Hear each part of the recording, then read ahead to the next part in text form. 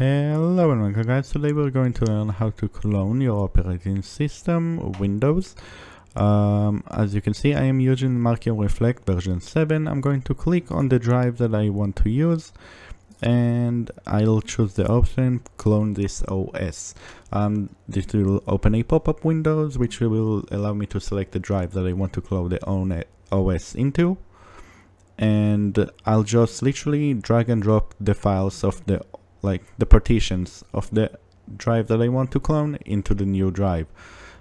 Just clicking next and OK a bunch of times and you are ready to go.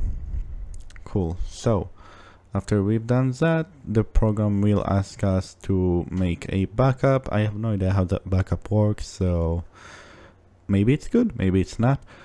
It will warn you that if the disk that you are going to clone the OS into is going to be permanently deleted. So if you accidentally have something on that drive or you're not copying into the correct drive, make sure this process is being 5 times faster, because fucking hell, I'm not going to keep you here for that long. But I should warn you, by the time you're watching this video, the program that I am currently using is not 100% guaranteed to still have the feature of imaging and cloning an OS. A lot of companies do that. Unfortunately, after they gain a lot of users, they like to put that feature behind a paywall, which is very unfortunate. But most likely this will still work, since to download this software, you need to register your own email and verify your email. That way they know that you are an individual person that exists and not a company trying to exploit them or anything like that. As you can see, even with SSDs, the process is going relatively fast. That's because it's somewhat of a fresh install of Windows, and I am using 2 SSDs, with the new one being much faster and will just allow for much more stability and better performance, because the old one is kind of very trash.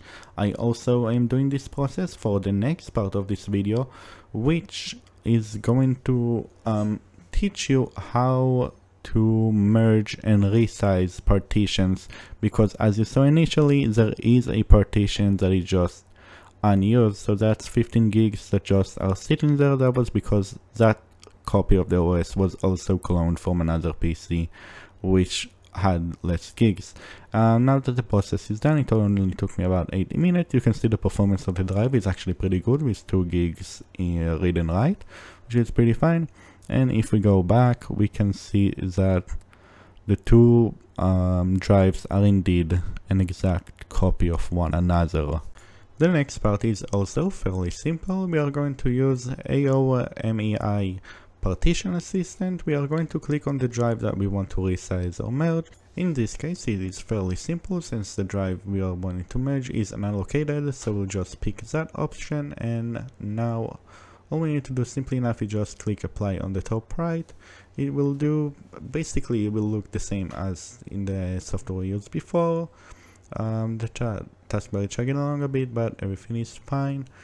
And the drive has been resized, and with that we finally have the extra 15 gigs that we were missing. And as you can see, the new drive does not have any unallocated partitions like the old one. With that, I hope you enjoyed the video, and I'll see you next time. Until then, bye!